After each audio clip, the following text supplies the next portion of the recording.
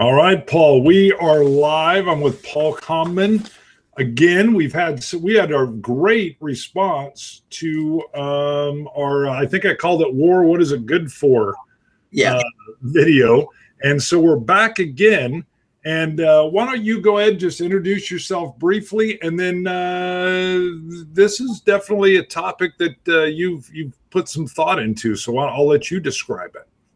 Yeah, well, at the basis of this is the notion of how social culture can move into military culture, comes into a practice of arms, and how certain things remain constant between ages for certain cultures, and how things can remain constant or relatively constant between certain cultures when it comes to these things.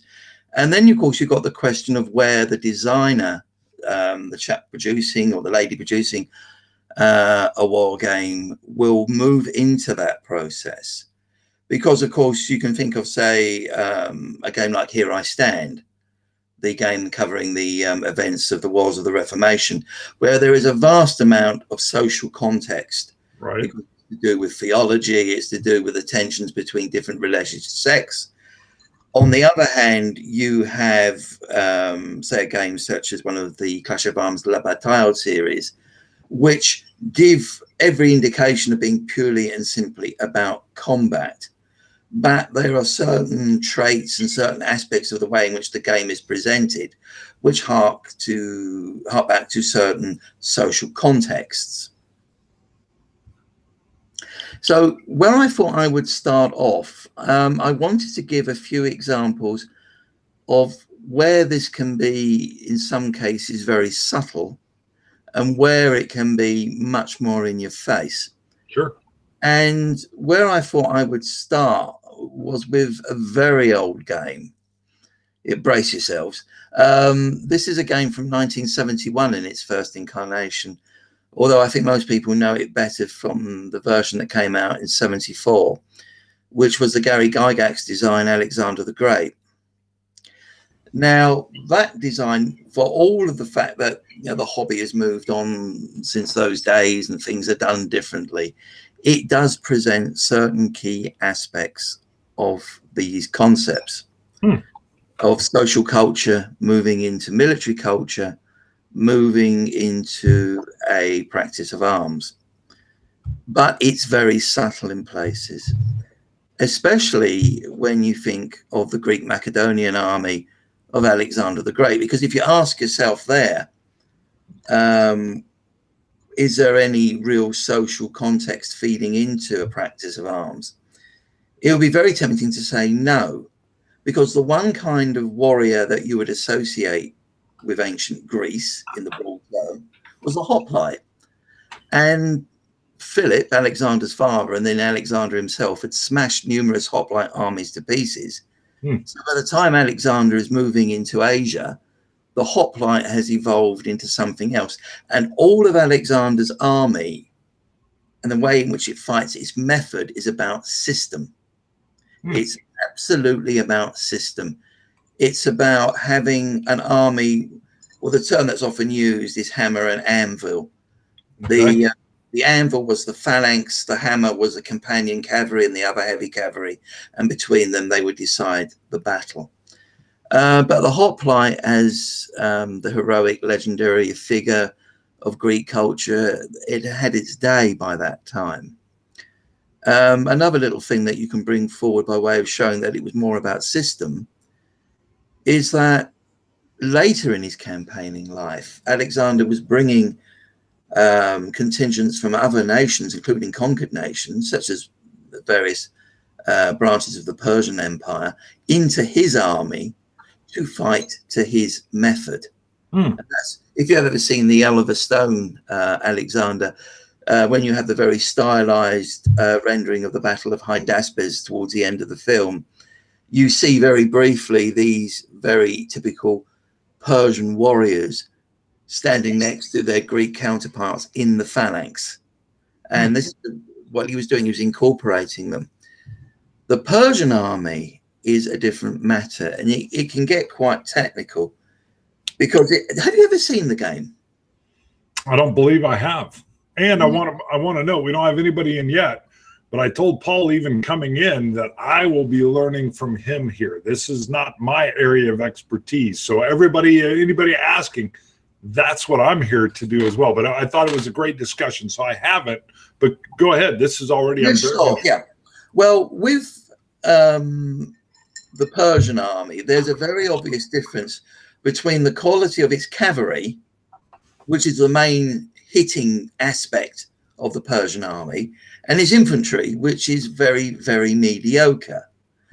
Now, amongst other things, this reflects that Darius, the Persian king, had already lost the western portions of his empire, so he couldn't draw any more upon that kind of pool of warriors to help bolster his forces. He just didn't have them anymore. The best of his infantry are what remains of his own foot guards and what remains of the Greek mercenaries who were being paid to fight for him. Everyone else, well, they're basically tribal levies that are being told, bring a hide, shield, and a pointy stick with you, and they just stand there. But the cavalry is a different matter. This is an Eastern Empire army from the central plains of Asia. The man on horseback, the man who has prowess, has nobility. The man who can afford to equip himself and his retinue on horseback with armor is the man with the power. And this feeds into something we'll see much, much later on with a completely different army in a different battle. But this Persian army is fighting first and foremost through its cavalry, through these noblemen and the retinue of the noblemen who very nearly win the battle for him. I mean, there are other things you can refer to with Alexander the Great, such as, of course, the cultural reference of the horse archers on the Persian side, which again represent a derivation of the hunting tradition of Asia. But first and foremost, you just get the basics with this game, but it is sort of there. Now, it's tempting to say, on the basis of what happened at Gaugamela, which is a battle modeled in Alexander the Great, that you get problems with what you might loosely call multi-ethnic armies that come from different traditions, they're brought together. Now, in the case of the Persian Empire, it didn't work too well, certainly not against a very honed system such as the Greeks and the Macedonians had. It's a different matter if you start making easy assumptions about this. When you get to, for example, just 100 or so years later, with Hannibal at Cannae. Now, the Carthaginians, I mean, if you ever set up or you see video of the SPQR scenario for Cannae, you have got this massive great array of units that have been drawn from all over the place to make the Carthaginian army. They're from Numidia, they're from Libya, they're from Iberia, they're from Gaul, they're paying people en route to come and join the army. It isn't melded into a system, but it is incredibly efficient, because if you play the game, you understand that Hannibal and his immediate commanders are given such abilities that they could just respond better. He knew how to place things. He knew how to get the most out of his strengths as well as his weaknesses. And his army fights remarkably well, despite the fact that it's essentially an army of bits and pieces. Quick question. Yeah, sure. So my experience gaming-wise would be Command and Colors. Yeah. It's a lighter system, I know, but with your knowledge base that you're bringing, is that a game system that you think reflects this idea that we're exploring? It can do. Or is it too tactical? No, the thing about Commands and Colors, it's got one deficiency. In terms of how it represents, I mean, it doesn't really take into account necessarily that much of an ethnic character, but it does. Can you still see me? Yes. Okay, that's it going into rest again. Something has to happen, didn't it? But anyway, you have this thing about different weapon types and troop types that have different abilities based upon different weapon types.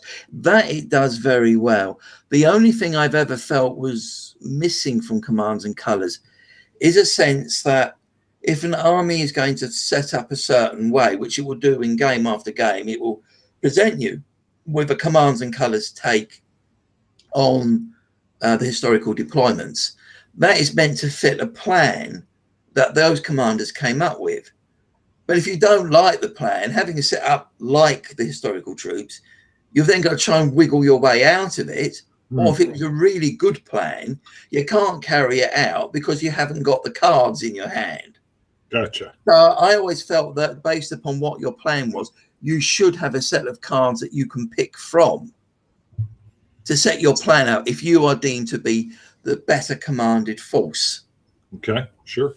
That you would have an extra little deck that would say, I can set my plan up by playing these cards in a particular order to get my plan underway, and then after that, good luck with it. But no, that's the only thing it's really missing. Okay. I love the series, actually. I mean, it looks beautiful when it's all set up, especially in its epic mode. Sure. But you say with keeping with the ancients, when you have this incredibly diverse army that Hannibal has at Cannae and at other battles, it's again a very different approach to again a very old game, but it does make the point. A game called Caesar's Legions, which was about Rome's campaigns along the Rhine-Danube frontier, roughly from the time of Julius Caesar through to the time of Nero. And all the legions have the same strength. Well, you might see that as being a little bit of casual design work, but it also represents the fact that irrespective of if the legion was predominantly Syrian or predominantly from Gaul, it had that Roman fighting method. And that is, again, a completely different take on working with a multi-ethnic army compared to, for example, the Hannibal's force. So, you know, we have these different representations of the same thing or much the same thing going across, you know, different armies from different powers and civilizations. But where it gets really interesting is when you move forward right out of an era into a completely different era, and you still see the same things coming up. Who is given priority in a fight? Who is regarded as being the people deserving to be in the front rank? I wouldn't fancy being in the front rank, but there you are. Nah. The forlorn hope. Yeah, well, precisely. Yeah, it's well, the battle I had in mind for that, and again, we won't be talking about old designs all the time, but this was a game that made a very strong point. Was Agincourt by SPI. Now, this is a game that goes back about 40 years now, and there's a massive paradox with Agincourt. Very famous battle, very, very famous battle. Lots of great and terrible events happening. The story of Henry V, one of the great English victories, looks absolutely perfectly set to make a great war game. It makes a rotten war game. I mean, it's a very good, you can make very good simulations. Okay. But the problem is it was such a foregone conclusion. I mean, it shouldn't have been. I mean, you had what, 5,000 to 6,000 English longbowmen against the French army that may have numbered up to about 30,000. And the French actually did have a plan for Agincourt, which would have had a very good chance of working, except they didn't use it. You can still read it. It still exists. It was all written down. Sure. And they were going to go around the flanks of Henry's army with their cavalry, and they were going to distract the archers by having their own archers and crossbowmen fire at them. And then their own dismounted nobility would advance under the cover of that. And it all looks completely tickety-boo. And, well, yeah, it looked fine until the French got drunk. And what they did, it was a night of debauchery. I'll tell you, it was. They were all sitting in their tents, you know, boasting about how many English they were going to kill the following day and deciding who was going to stand next to who on the field. But ultimately, what they couldn't bring themselves to admit was that this plan, although it had a very good chance of working, they almost saw it subconsciously as an admission that they couldn't beat an English longbow army of peasants in a frontal attack. And they wanted to be able to beat them in a frontal attack. It was that demand that was on them. So you had this huge army, which is chock full of the nobility of France, from the ordinary knights right up to the big earls and the big names. And they just expect that their blood, their chivalry, their being better than their opponents is going to compensate for having thousands of arrows shot at them. And of course, it doesn't work like that. But they couldn't escape their own doctrinal social bond. And even though the SPI Agincourt hasn't got any real specific rules, and certainly not that many, which are to do with this is how these units are going to behave because they're full of noblemen. This is how they're going to behave because they've come from a certain privileged background. It's all being put and it's all hanging around in the background. It's in the way in which the two armies set up. It's in the fact that even though you can play it with the French plan, it never feels that convincing because they never were going to do it. And then just the last kind of example I would give of this, again, holding true through the centuries, is when you get to the American Civil War. And when you get to matters of who was entitled to fight, things get very interesting because although it's a completely different context, and a completely different war, there is still this notion of you're not going to wear the uniform. You don't deserve, or you have no part of this society, so you can't wear the uniform. And of course, even though there were plenty of young black men in the North by the time the war started who would have been ready to serve from day one, they didn't get in until at least about 2 years or so had passed. Right. You know, despite the campaigning of people like Frederick Douglass, because there was just too much opposition from the white establishment. They didn't want that. A lot of the ordinary soldiers didn't want that. The copperheads didn't want that. And it took a lot of maneuvering and push and shove to actually get the first black units in uniform and on their way. As for the South, well, if you've played any American Civil War game, the recreation of the entire war, I mean, we all know, whether it's a game like Lincoln, which I know you reviewed not so very long ago, or a game like the Eric Lee Smith Civil War, there's always a shortage on the South, which is partly their economics, but has a lot to do with the fact that they haven't got the manpower. And they could have potentially had more manpower if they'd got rid of slavery, but they never were going to. It had to be kind of, in a sense, kicked out of them. Right. Well, even as it was brought up, it was like scandalous when it was, I can't remember the individual, but that was even brought up as the war got more and more desperate. And if I remember just from some of my reading, the South was like if we emancipated our own slaves to fight with us, we might as well sue for peace now. Yeah. I remember a quote from John Bell Hood's book, Advance and Retreat, where he says at some point in it that, well, I think probably you might have been thinking of Patrick Claiborne, the Southern commander in the Army of the Tennessee, was killed at Franklin, who had been a figure calling for getting rid of slavery and trying to get some Southern black men into the Confederate Army. But of course, it was intensely resisted. And there's John Bell Hood said, well, maybe Claiborne did have the right idea after all. But of course, it was all very after the event with Hood, because that's certainly not the way he felt during the war. So again, you do have this notion of, well, two notions. First of all, in the American Civil War, just as it's the nobility that are mustering their way to the front of the French army at Agincourt, and the disdainful attitude they have towards the English yeoman peasant. And just as you've got the Persian nobility on their horses at Gaugamela looking to lead the Persian cause, you also have this notion, which is either overcome eventually or not overcome at all, that fighting in the American Civil War was to do with your ethnic status. Although there were some odd exceptions, of course, because I think both sides employed Native Americans. I think there were Confederate Cherokee regiments.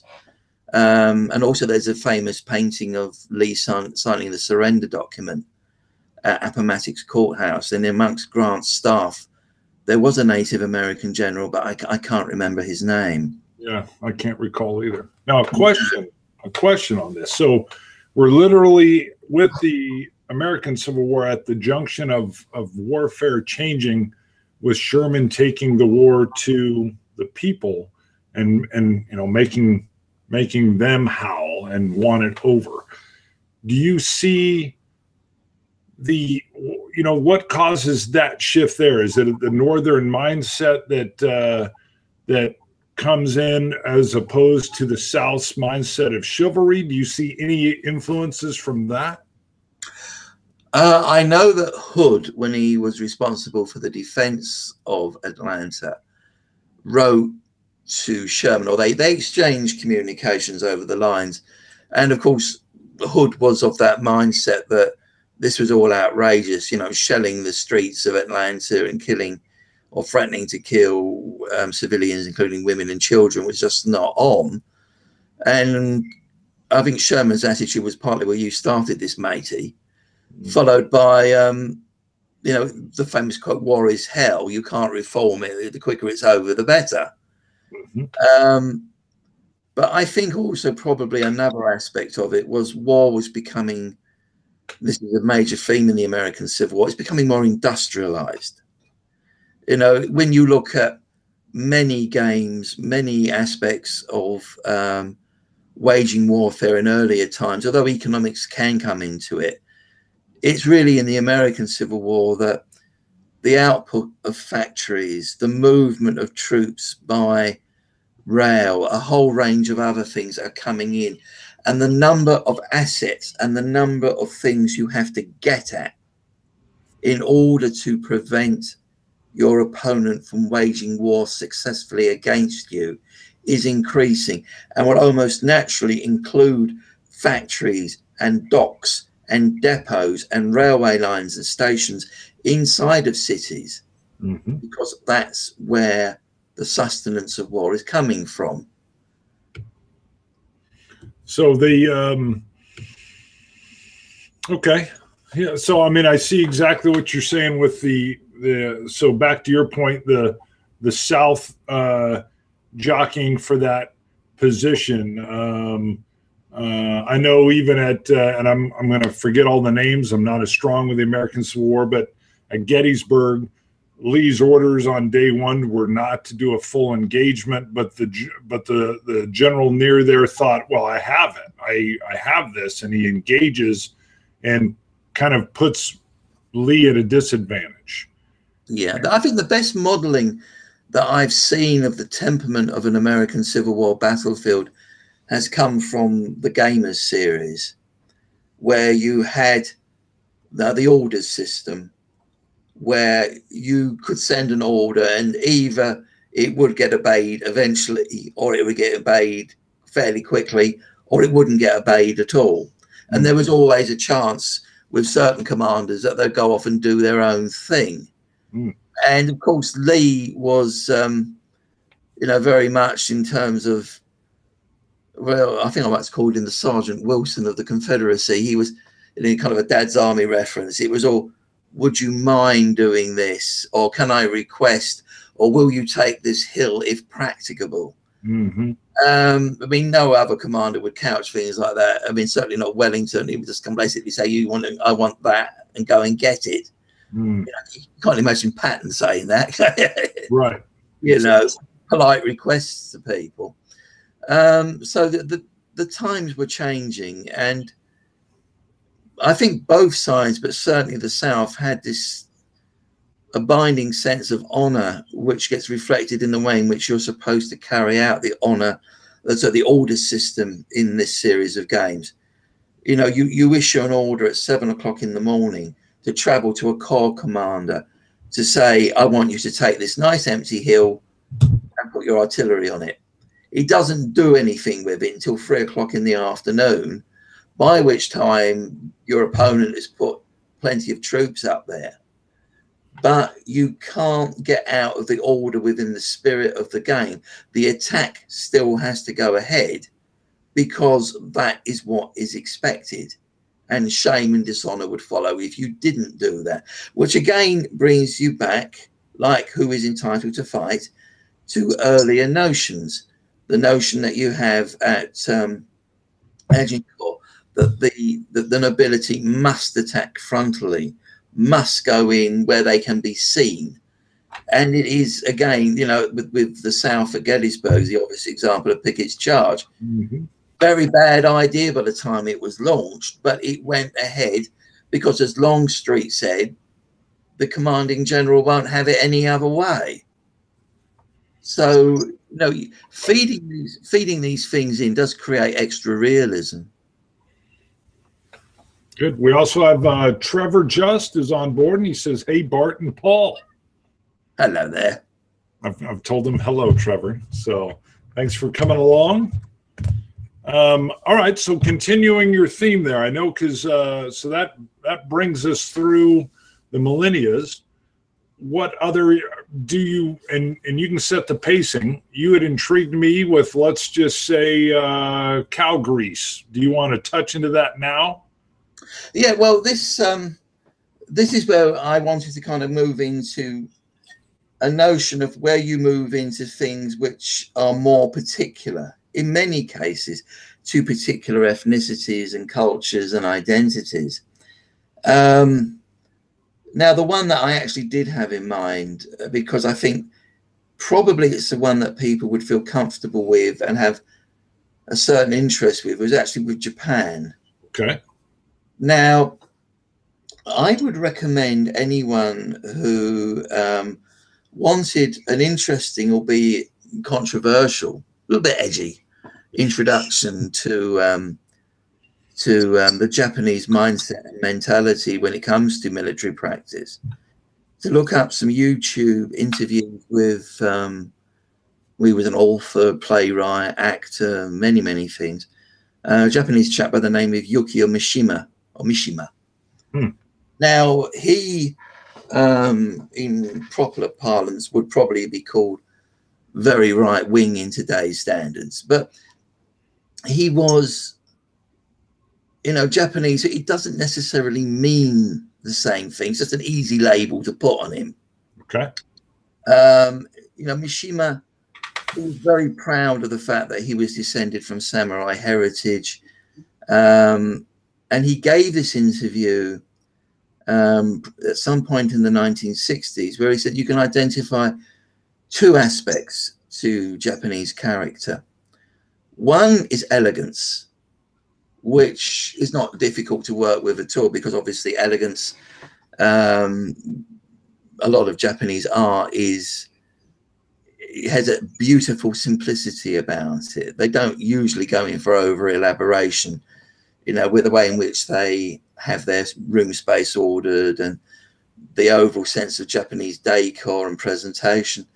So elegance was one aspect of it, and the other aspect of it he identified was brutality. Now, this was him speaking, and of course you see this in a range of games over the years, or games that represent conflict over the years.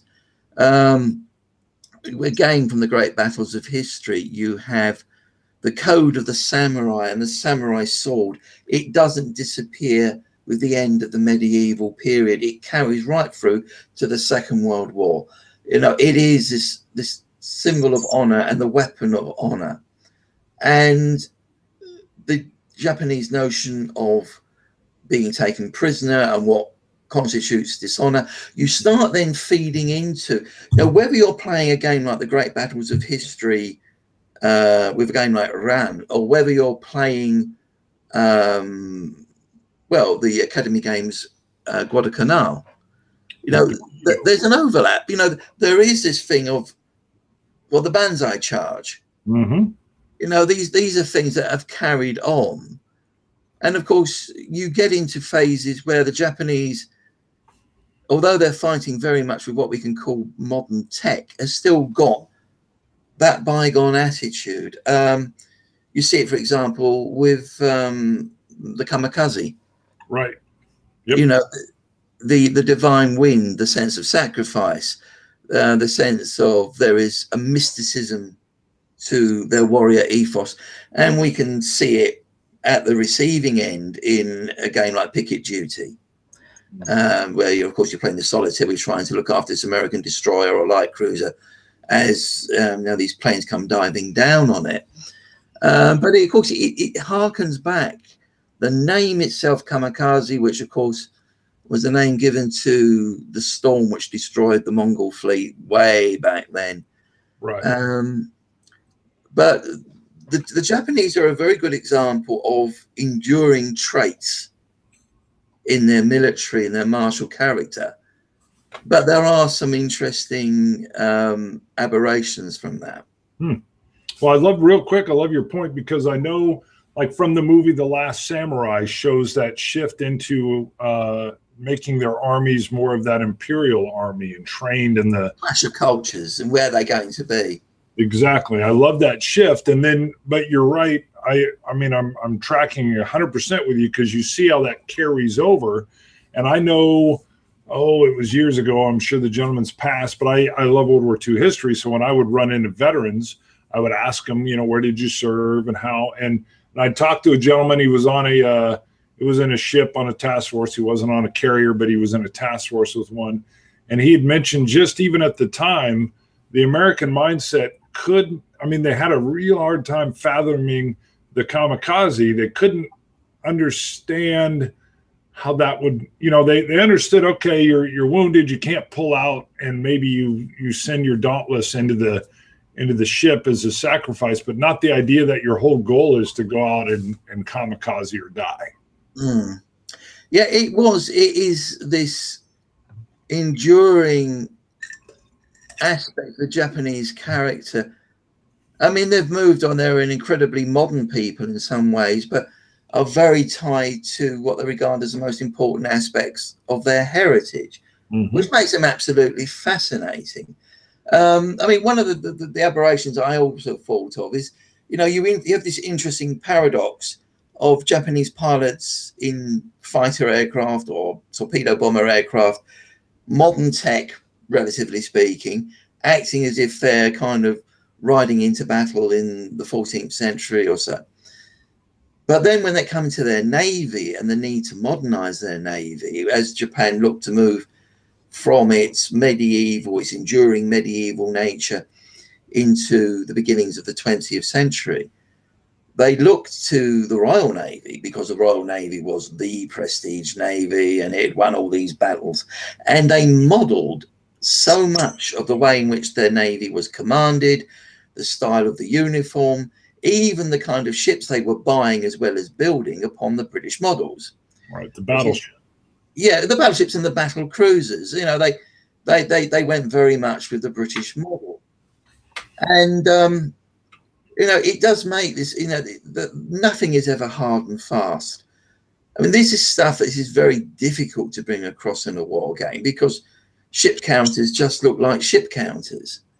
But I mean, there's a very interesting little film that a gentleman called Mark Felton has produced on YouTube. He has his own channel, and he's got this little film which talks about Britain's last battleship, which is a catchy little title, because he's not talking about, well, we haven't got any battleships, unless you really want to count the Victory, which is completely out of context for this.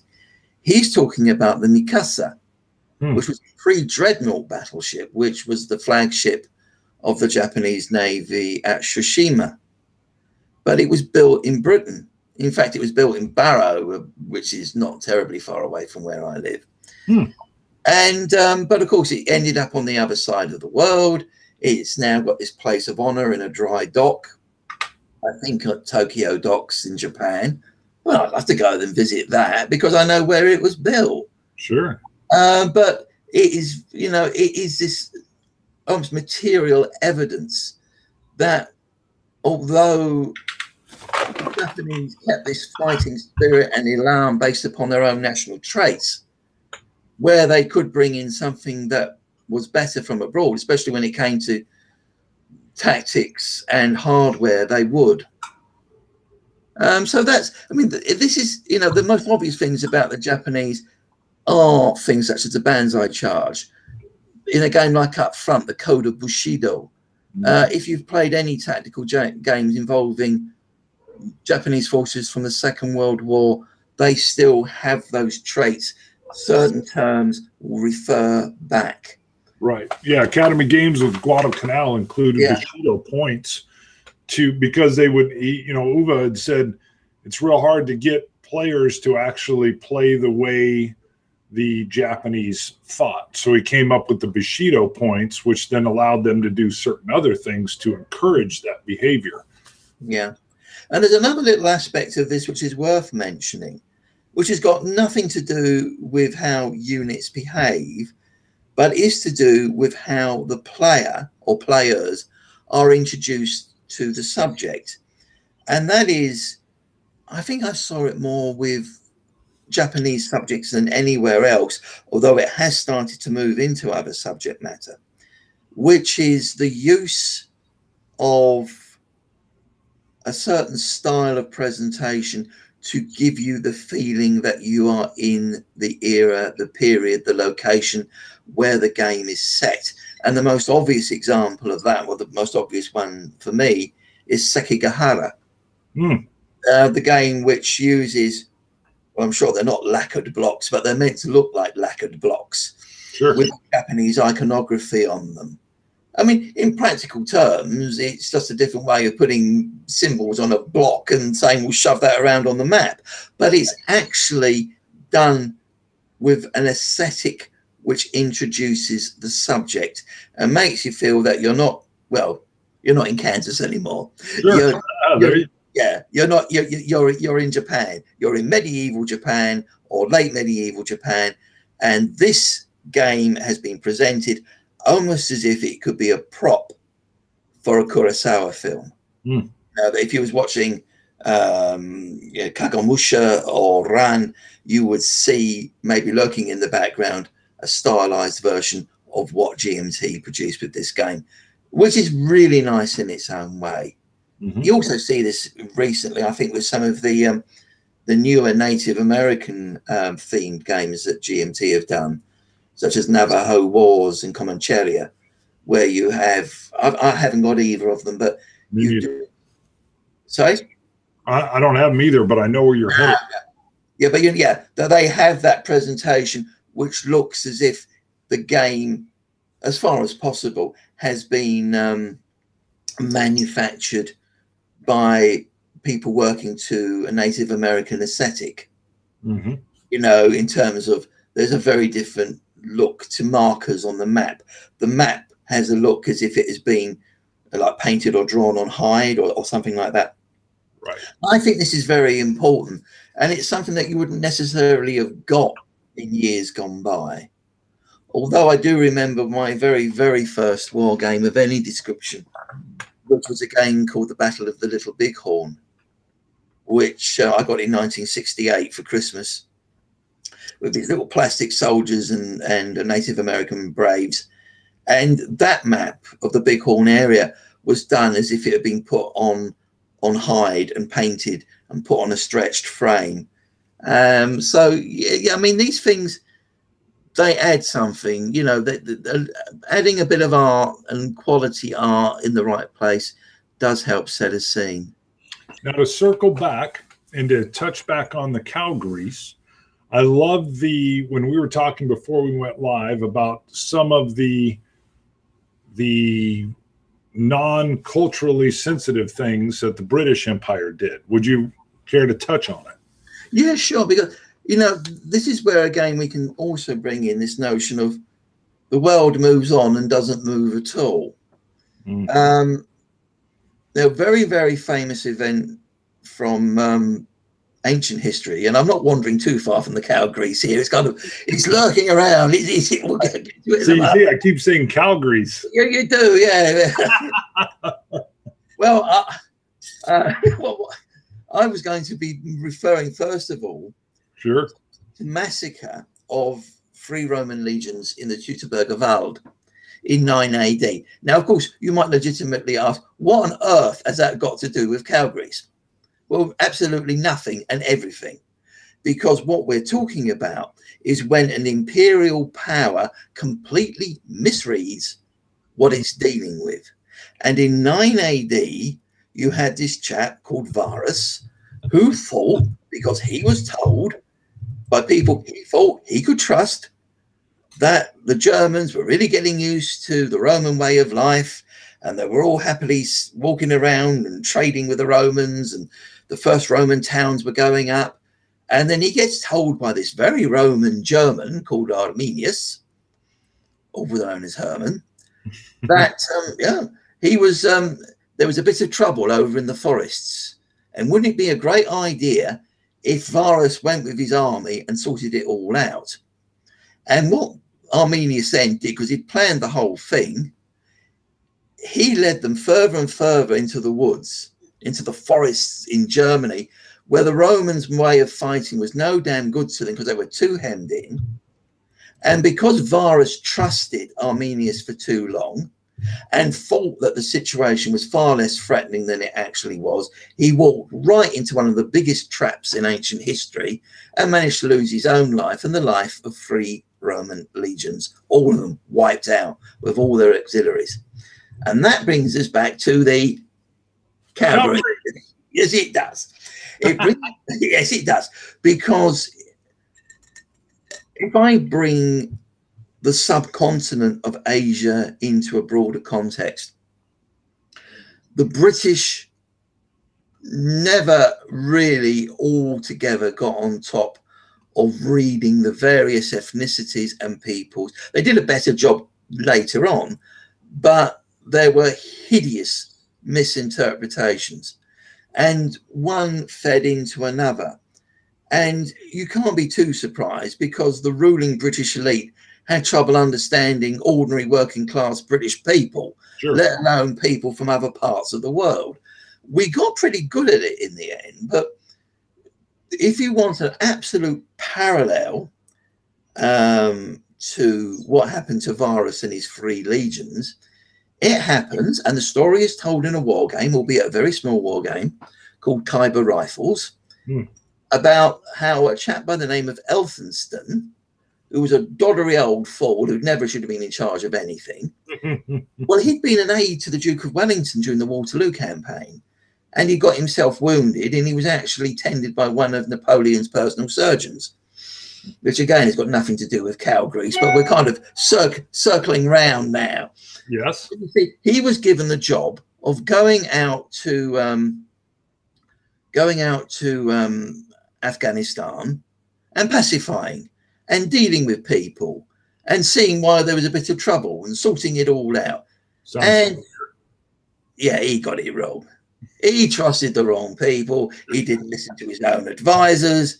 He made the hideous mistake. Just as Varus had then tried to turn back through these hideous forests while massive great Germans are tracking javelins at them, so Elphinstone decided he had to retreat from Kabul.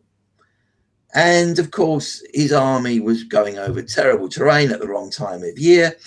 The Afghan warriors were in their element, picked off one by one. He ends up, very famous painting by a great British female artist called Lady Butler, called The Retreat from Kabul. And all you see is one exhausted Brit soldier on his horse, because that's all that is left. So this misreading goes on time and time again. And I found evidence also of it, although it's not a subject I know very well, in Maori Wars, you know, the New Legion War Games title, where, you know, if a designer wants to bring this stuff in, They can do so in various ways. In Maori Wars, it's done mainly through the event tables. It's done because you're never quite sure which of the Maori are semi-pacified, which are inclining more towards the British stroke colonial power, and which of them would much rather live the way they always lived, thank you very much. It's a very fascinating war because the Maori actually fought from entrenchments and from stockades. I mean, they weren't the sort of people that would kind of dash out from the middle of nowhere, but they fought from dugouts and trenches, and they fought very, very well. And of course, where the legacy of it all comes to fruition is that after we've had this yet another unpleasant war against the native people, when we get to the Second World War, if you've ever played a game such as, well, it's one of those old classics that everyone's heard of, please say you've heard of it, Anzio. Heard of it? Yeah, never played it. And own it, I believe. I'd have to go. Oh, right. Well, not only in Anzio, but also in one of the Courtney Allen series of Storm Over Arnhem. Sure. Yeah, there's also Thunder at Casino. In Thunder at Casino and in Anzio, you will find Maori units. So these great people eventually end up fighting for what we can call the Empire. And of course, today, you know, one of the first absolute prerequisites for any British dignitary, or, you know, if Prince Philip's driving in a straight direction, I don't know if you've heard about what happened there, all very unfortunate. But, you know, when the royals go to New Zealand, they will be a greeting from the Maori. It's a little bit dodgy because they do seem like various other ethnicities in other parts of the world to have got the rough end of the stick. Okay. There was a very famous film made, or a very good film made, not so many years ago. I think it's called We Were Warriors, which was about the plight of the Maori in modern day New Zealand, which is well worth a watch. But no, there is, you see, there's a dodgy side to this, or a difficult side to this, that, how can I put it? As soon as you start talking about fighting qualities, whether it's the Japanese or the Germans or the Native Americans, and all the different customs and traits, and as I said, with the Native Americans, there's a lot of interesting profiling in the battles of the American Revolution when it comes to the native tribes that fought alongside the British, also, of course, with the French-Canadian War. Probably more of an interesting profile so far because of the relationship with a European people, where they may have been in some kind of alliance, as opposed to being out and out conflict. But with a lot of this, there is always a tendency to infer, intentionally or otherwise, that, you know, some people make better warriors than others. And of course, I can remember from many, many years ago, there was an article that someone took exception to in the General, where someone had been writing about the Italian armed forces in the Second World War and had cracked the usual jokes. And I think someone of American Italian heritage had said, look, you're getting a bit fed up with this. You know, the major issue for the Italians in the Second World War was probably that they were far too sensible to ever wanted to have been in it in the first place. Sure. And beyond that, they didn't have the equipment. The only part of the Italian armed forces that was really up to snuff in 1940 was the Navy. And the Navy included some of the most incredible feats in terms of the valor of small units, such as the Italian Frogmen. But, you know, if you were an Italian tanker in the Second World War, it took a vast amount of guts because the tanks you were driving were horrible. Sure. I mean, they wouldn't keep out a dried pea, you know. A couple of questions have come in, and we've got some more people in here. So let me, I'll get to Trevor's question in a second here. I wanted to mention we got a super chat in from Combat Board Games. Thank you very much, sir. Let's see. James Brazil is in saying he's listening in during lunch and just says, hi, guys. Hi. Let's see. We've got Trevor's doing a good job of coming in and mention the game titles just so that they're in the chat area. We've got Andrew McDonald. He says he could listen to Paul talk history all day long. Oh, thank you very much. Let's see. I'm quite chuffed by that. Yes, and Trevor loves. He's got you quoted here. It's a wee bit dodgy. He loves that. Yeah. And then we'll get to his question, which he actually asked a little bit ago. Let's see. Question from Trevor. You mentioned the extra little touch can really impress. What map really made you step back and say, wow? It would depend upon what part of my own gaming life I would be looking at. There's always that tension between whether a map really looks brilliant and still works in a practical sense, or whether the practicality goes out the window. I think probably the first map I ever saw, and one of my friends at school enthused about it and said, oh, you've got to get this game, it is so damn good, was Anzio for the map, which was one of the most beautiful hand-drawn maps of its era. Amongst modern maps, I would have to join present opinion. I think a lot of people have enjoyed the map to Maori Wars, which has basically taken what I think is almost like an old style atlas view of the Northern Island of New Zealand, and is giving it an understated period look. I like maps that do have that sense of belonging to the time in which they're set. So I do like the Clash of Arms maps. I'm not so keen on, you know, when they go the whole hog with all these beautiful representations of uniforms on the fronts of the units, so all the important information's on the back. But that kind of map, a lot of the things that Rick Barber has done, a game that I've yet to get round to playing is Long Street Attacks, the game that my friend Herman Lutman did on the second day of Gettysburg. And that's another great Rick Barber map. I mean, he just knows how to make these things look wonderful.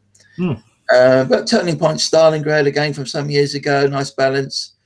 My friend Emmanuel seemed to spend an incredible amount of time doing the map for Stalingrad Inferno on the Volga. Boy, he did. Yeah, he used the German air surveillance, to recreate. And you know, that map was painted in little by little by little, just tiny little slivers of it until it built up. It was an absolute labor of love.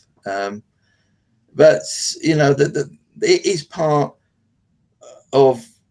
I can put up with very basic maps if they get the job done, but it's always wonderful if a map carries mood, maybe the season of the year in which it's set, has a period feel to it. But you know, there's probably been too many for me to list that many off the top of my head. Yeah, you know, I run. I definitely. I mean, I recognize a beautiful map when I see it. I always look for form or function over the form of it a little bit more. And then probably the thing that runs me counter to some of what we're even talking about here is that I love tactical war games. So a lot of times what I'm getting into is how much does it immerse me into the tactical combat. Academy games and their photorealistic maps I like, but I know in our context here, we're really talking more of those strategic maps. And that, like you had mentioned, which one was it that had it looked like the hide was stretched and that was part of the map? Oh, that was, well, in Britain, it was published by a company called Waddington's. Okay. Waddington's would also have done the British version of Monopoly and games like that. The Battle of the Little Bighorn, I think it first came out around about 1964. And you had this little group of like US cavalrymen with those little plastic soldiers, and a larger group of mounted and dismounted like Indian warriors. And the map itself, much to my surprise, when I actually got a chance to look properly at the Little Bighorn area, instead of me thinking or assuming that this map bore no relevance to it at all, because I was playing this at 8 years old, it actually has a fair resemblance to the Bighorn area. But it was that aesthetic. It looked quite impressive. You'll find photographs of it on BGG of these, different soldier types and warrior types. And I mean, the only thing that was a bit wrong with it is that you had a few upturned wagons and crates and things in the middle of the board. But no, I mean, it was so different from looking at a Monopoly board or anything like that. Other boards that meant something to me. Well, 1914, the Avalon Hill game, because I looked at that and thought, what on earth have I got into here? Then, of course, a map that some people loved and other people thought was a bit too much was the map board to Gettysburg 77. Okay. The Avalon Hill game, which was a massive color and contours, and you had to have a terrain key right at the back of the map of the rule book to let you know what you were really looking at. But the Sekigahara, I just thought, set a completely new standard for. It had that courage. It isn't just going to be blocks or little plastic figures. We're going to have blocks that look like the master of the clan, the master, the warlord, I think it's Dojo or whatever, I can't remember, Domo, ordered this to be made so that he could study the war that he planned to fight. Yeah, they did do an excellent job on that. Beautiful looking game. Yeah, my buddy Marshall had that on the P500 forever, and he was like, man, I hope when's it going to make it to it? And he got it. Yeah. And, he was thrilled.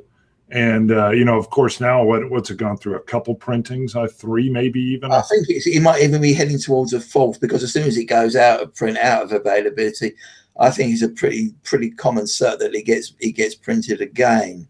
Yeah, and that it's one of those P500 Magic games that it struggled there for a while. And then when it showed up, it was like it had all the pieces were magically put together perfectly. Let's see. We've got James says maps and war games are exceptional. And I think that is a nice era that we're in, that I believe that is a big piece of the attention to detail currently is what they can do with their boards and how they can really work on the maps. I know, Judd has map artists that he'll buy games just based on the map artwork. I mean, I know he researches into the type and stuff, but he gets real excited just based on who the designer of the map was. Yeah. I mean, heading off at a slight angle, one of the games that I got over the Christmas period, which hasn't got any map of, well, it's got a playing surface if you want to buy it, but you don't need it, is a card game called 1066 Tears to Many Mothers. Now, this is the story of 1066. It's not line a lot of units up on a hill and have a lot of Norman knights charge at them. It is the story, and it has done its level best through brilliant artwork to create the mood and ambience of the story of the end of Saxon England. And that is a very stunning game, which again places a high priority on a quality aesthetic. I mean, but what I really wanted to kind of move to, we're talking about, you can have this issue about, are we ever presenting certain people as being better at war or fighting or at triumphing war than another people? And you can get yourself into all kinds of issues with this. So I thought, if I was going to talk about this in any way, the only nation I could possibly name and keep it was my own. Because, there is such a thing as following the course of British history. As I mentioned at the very beginning of this talk, social to military to practice of arms, by looking at what has happened to Britain from about the time of the end of the Napoleonic Wars onwards. Because stories such as that, even in a little game like Khyber Rifles, or presented in a larger context, such as the Great Game, Game Legion War Games. You know, you have this story of an increasingly dubious upper ruling class in Britain that isn't up to the job of ruling in a more modern context, and yet it's still there. And it leads to these hideous misinterpretations and misjudgments, such as the failure to read what was going on in Afghanistan. Then you can come to, well, you take a game, someone I know as a correspondent, Jack Green. You know, he's got this new Jutland game, or World War One naval combat game coming out. Well, we all know the joke. Well, not the joke, the kind of reality with so many of the British ships that were built in the First World War, that they were eggshells armed with hammers. You know, great guns, but don't expect them to withstand being hit back. And of course, at Jutland, we had 3 battle cruisers blow up.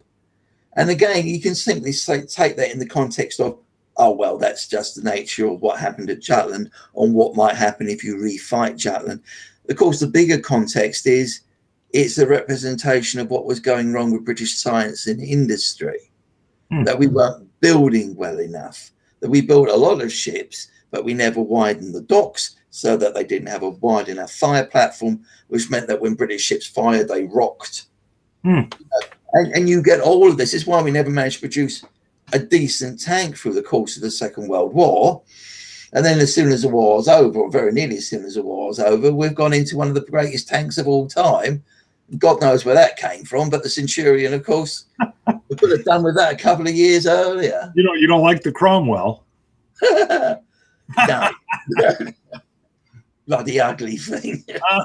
It was a little blockish. It was. It looks like a mobile Lego tank. It does. It looks like someone's taking a lot of green Lego bricks and bolted them around.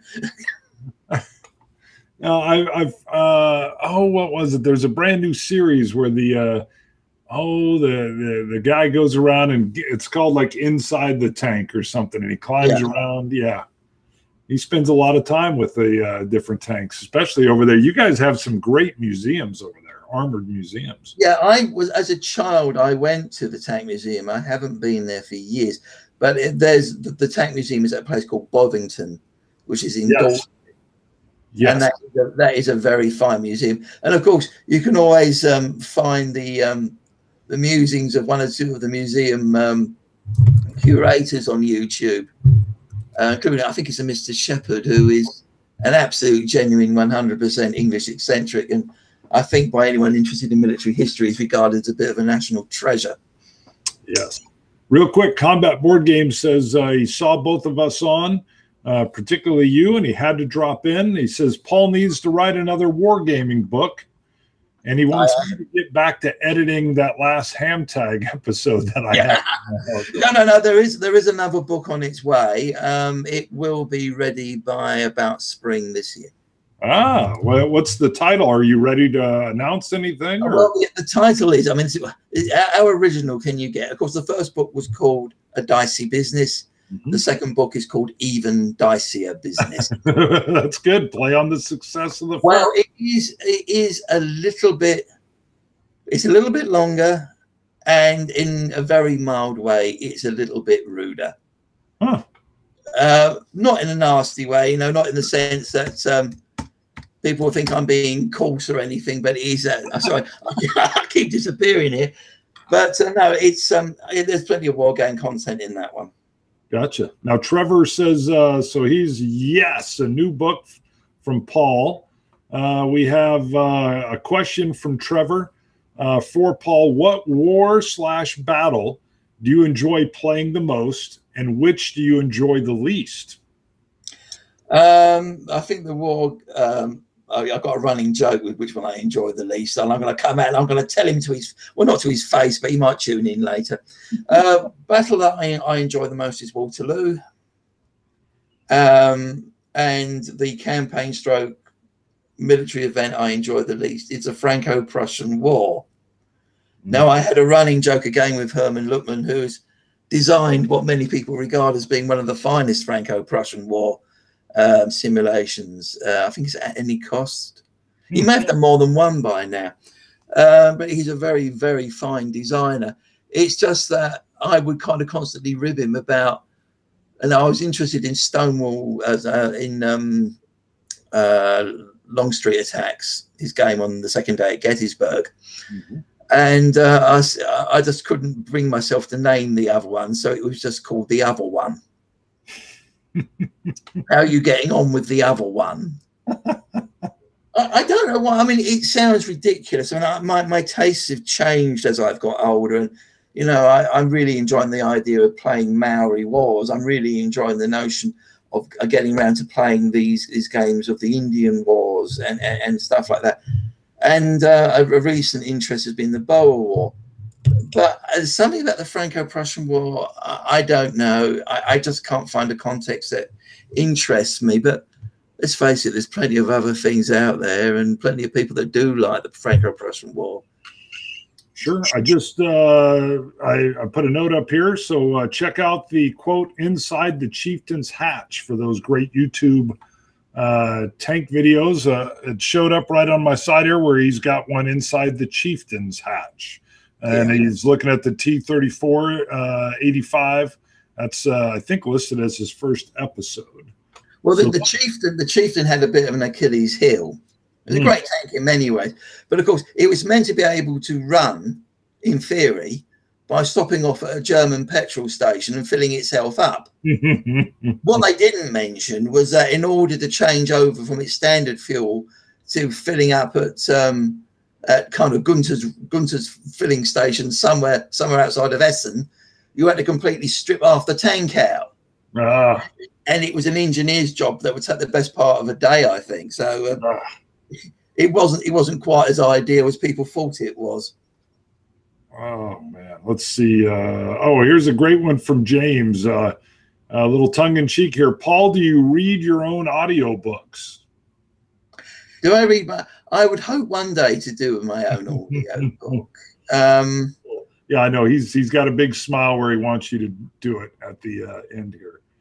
So actually, joking aside, I mean, I know I speak with a fairly broad London accent, but they love it. They love it. Yeah, I can speak very poshly when I want to. I think I can. I can switch it on like that, you know, and maybe you wouldn't recognise me, would you? You know, that's enough of that, because otherwise I'll probably break my sound system here. So, I love the normal voice. No, that's perfect. I think they'd be a big fan of that. Actually, I will tell you, I think a lot of folks love when the author reads their own audiobooks. So they do the reading for it. Well, this looks pretty good. Let's hit you got a couple more things to cover, and then in a little bit we'll wrap it up here. Well, one thing that if I kind of offer a little bit of self-promotion here is that, of course, I've got the lead article in the forthcoming War Diary, which is issue 3.4, where I am looking at the Schlieffen plan and why it didn't work. And as I did with one of my earlier articles for the magazine, where I looked at Admiral Troubridge's failure to engage the German battlecruiser Comben at the beginning of the First World War, and looked at what might have happened if he had have done by using a game called the Royal Navy. I use a variety of different beginning of the First World War simulations, such as Grand Illusion. I use a lot of the Schlieffen plan from the De Weltkrieg system, and one or two other designs, and look at, well, I hammer through the Schlieffen plan and look at what it was capable of doing and why it failed. So if anyone does like my prose as much as that they're very welcome. Another thing I am doing right now, of course, is that Emmanuel has another game coming out. Really? Yeah, well, he keeps putting these photographs on. I mean, they're kind of tiny little portions of the map and tiny little portions of particular counters. So I better not tell you what it's about. Although if anyone can't work it out at the moment, I'll be very surprised. Okay. But let's just say that I'm doing the historical notes for it. And I did the notes I did a lot of the background notes for the Stalingrad game. Yes. I've turned it again for this new game, in that the notes for this one, the notes for the Stalingrad game were quite serious. I lightened up a bit for the briefs, the bits which were to do with the dossier, you know, powerless as a commander and sniping in Stalingrad. But the notes for this one are proving to be a hell of a lot of fun. Where I've given vent to one of my little predilections, which is I love playing on words. Excellent. So that's coming up. We're all working like Billio, and Emmanuel is very, very good at getting games out on time.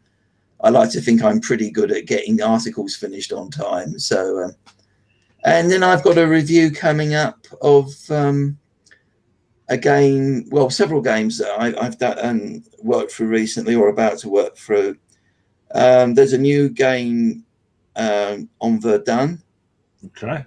By a gentleman by the name of Ray Weiss, who's got his own little company, CSL. And I thought that was well worth doing a review of. So that's due to be posted on the Board Gaming Life, hopefully in the next few days, because I've done all the artwork and I've done everything for it, and that's ready to roll. I will be doing a review of 1066 Tears to Many Mothers for the Board Gaming Way, the Board Gaming Way. And then I'm back with a really exciting project for a future war diary, which is I'll be looking at 4 games on the same subject, and I've got a really good title for that, but that's all undercover. Okay, beautiful, beautiful. James says word choice and puns are great. Andrew McDonald says there is a theory there was no Schleifen plan. I'll say that wrong if I apologize with my German. Yeah, the Schleifen plan. I think we were still talking about cow grease, don't you? We were all right on that. Yeah, that's right. And I've got German heritage, but it didn't stick with the language. No, anyway, the Schleifen plan.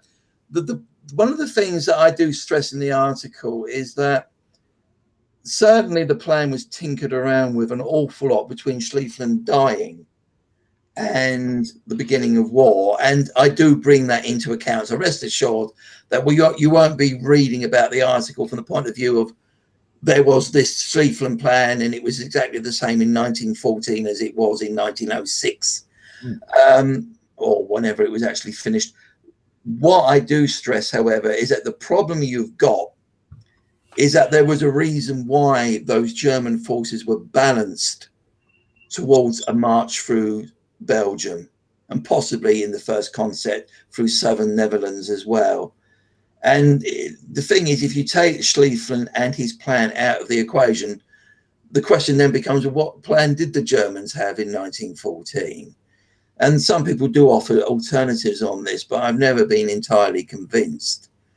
I think that one line that I do use in one thing that I've written recently is that the Germans have proved remarkably good at not being able to finish wars that they start. And Schlieffen and the plan, or what was supposed to take place with the plan, are part of that. I mean, I don't mind saying that. I mean, I've got some German heritage if you go back far enough. Well, I think history would bear out what you just said. Yeah. Yeah. So let's see. I know you've also had you've been hard at it with your paintbrush as well. Is that correct? Yes, I've been working on a commission. That's I think you had mentioned that in one of your emails. Yeah, I've been doing a lake scene for a friend who wants to give a birthday present to a chap who's just moved into his new home. And there's a lovely great big wall, and the idea is that I would have painted this very large canvas, which I've now virtually finished, and present it to him as a birthday present, which is wonderful because that is why I paint. There you go. It's a wonderful way of bring a little bit more happiness into the world. I love that. Perfect. Yeah. And the really positive thing is that just for once, I managed not to get paint all over the carpet and all over myself. How I managed to do that, I don't know. Well, Paul, like always, excuse me, it's been a pleasure. Thank you for coming on. We've been planning on doing this tomorrow, Saturday, and then I happen to have a little extra time on a Friday, and we've knocked it out. I know it's late where you're at. Well, all I've got to do, I've planned ahead for this, you see. So tonight's incredibly complex meal that I was going to do for myself and my incredibly complex wife, that's all been parked. Oh, okay. We're not doing that tonight. It's pizza tonight. Ah. All I've got to do is throw the oven open and shove it in, and 10 minutes later it'll be done. And the complex meal will go back to Sunday now. James Brazil says oil on canvas with a question mark. Acrylic. Excellent. Yeah. And then Combat Board Games asks, Mr. Comben is always a class guest and is always passionate about history and war games. He is a great ambassador for our hobby. Thanks for this. It made my day. You're more than welcome. I look forward at some point in the not too distant future. We'll go again. You bet. So thank you to everybody. Paul, hang on here. I'm going to stop the broadcast, but you and I hang on just a little bit. We're still live, but it should cycle off shortly. We'll see. Let me try that again. See.